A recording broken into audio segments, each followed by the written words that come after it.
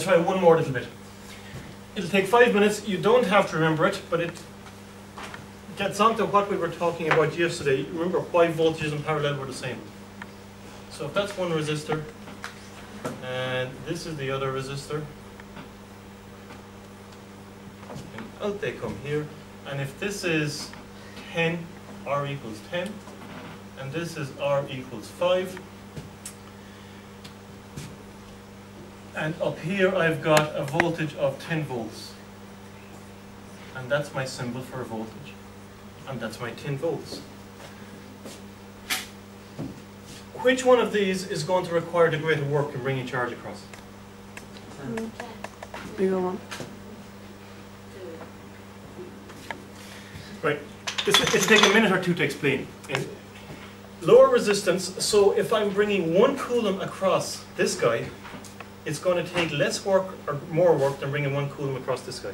The first one will be less. So if I'm bringing the same amount of charge across both, well then you wouldn't say that the work done is the same in both cases, because there'll be less work done here than there is here. However, we know that if I call that I1 and that I2 and close the door. Yep. So it's that little concept right there that we've just got to tease out, right? It's the work done in bringing charge from one place to another. Now, what do we mean by charge? Per unit. Remember, what is current? So, current is a flow of charge. What's the basic unit of charge? Coulomb. The coulomb. And the current. What's the relationship between current? Because remember, it's I that's flowing here. What's the relationship between current and charge? Q equals IB. Q equals. B over Q.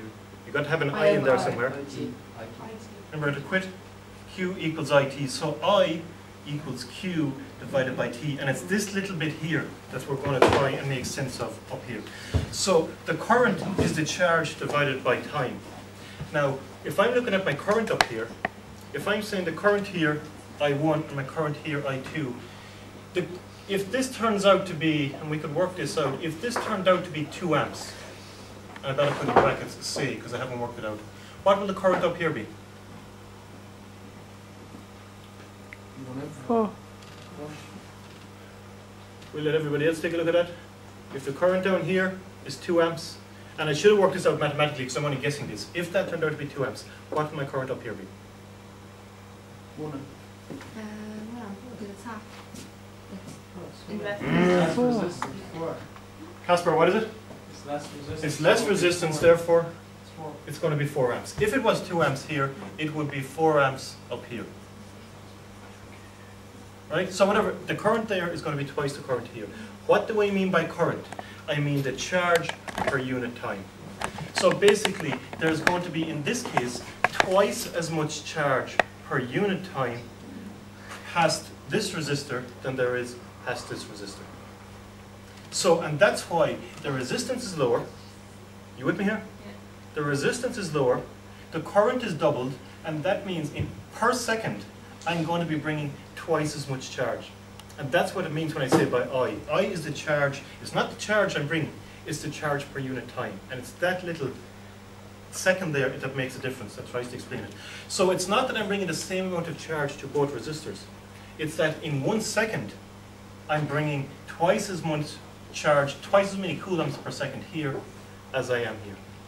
And that's why the two effects are cancelling each other out. That's why when you've got V equals IR. It's easy to say the current is twice it is down here, but what does it mean by current? It means the charge per unit time.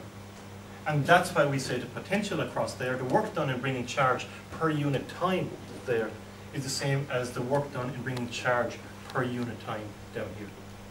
Okay? Because there's less charge per unit time here, but there's more work done in bringing it across.